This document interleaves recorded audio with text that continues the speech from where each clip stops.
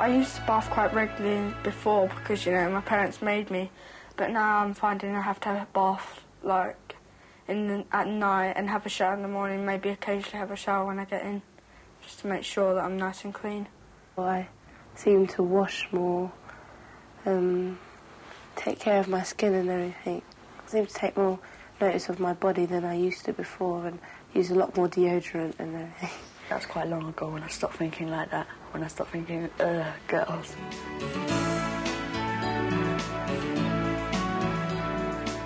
This is the time when everything is changing. How you look, how you feel, and how you see yourself. It helps to start taking more care of your body now. Some of the boys, they're all right. Don't really think they're stupid or anything, but they used to act a bit immature, but they're all right once you get to know them anyway. If I like them, I sometimes ask them out and stuff. As you grow older and become an adult, you find that some of your glands go into overdrive, especially the glands under your arms and in the genital area. You may find that you sweat more than you used to. When perspiration comes into contact with the bacteria on your skin, it can cause body odour. It's not a problem. You just need to wash more often and more thoroughly. Take a bath or shower frequently and after sports or dancing. Then maybe put on a deodorant and clean clothes. The glands which produce oil in your skin, the sebaceous glands, are also more active. They produce a substance called sebum, which can sometimes block the pores of your skin, combine with bacteria and cause spots. Unfortunately, spots or pimples can be a fact of life during puberty, but you can help to prevent them by keeping your skin clean. Wash your face gently at least twice a day with a mild soap. This helps get rid of excess oil and dirt. If the problem persists, then you can use a lotion, pad or cream that is specially designed to fight spots. If that doesn't work, then you should go and see your doctor for additional help. The sebaceous glands are working overtime on your scalp too.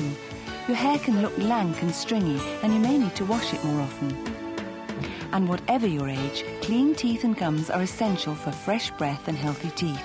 So don't forget to clean your teeth regularly, especially if you wear a brace. Oh, I've got taller, a bit fatter, spottier and uglier. That's all I can say. With all the changes going on in your body during puberty, it's more important than ever to eat a well-balanced diet. You should eat a variety of foods. A mixture of fish, meat or pulses for protein-rich food. Bread, pasta and cereals for carbohydrates to provide energy. Dairy products for essential fats and calcium. And plenty of fresh fruit and vegetables, all providing your body with the vitamins and minerals it needs.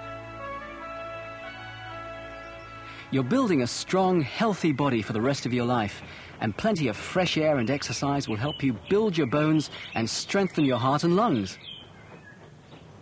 Exercise can be anything you like, from team games to running, cycling, skateboarding, or going for long walks. Whatever you do, it'll help you look and feel as good as you possibly can, giving you stamina and suppleness. If you enjoy watching television, it's okay, but make sure that you do other things as well. A lot of grown-ups say to you, well, if you want me to treat you like a grown-up, act like a grown-up, but then sometimes they don't treat you like a grown-up. As you become older, you'll be allowed to do more things on your own or with your friends. But as you're allowed to do more, you'll also be expected to be more responsible for yourself and your actions. You'll find that adults will take you more seriously, and your own friends will become more important to you. You'll also start to look at members of the opposite sex in a different way. Looking and feeling great means having more confidence and feeling better about yourself. And that alters how you relate to your family and friends. It helps you to really get involved and make a positive contribution. Now is the time when you begin to realize just how much you can do with your life.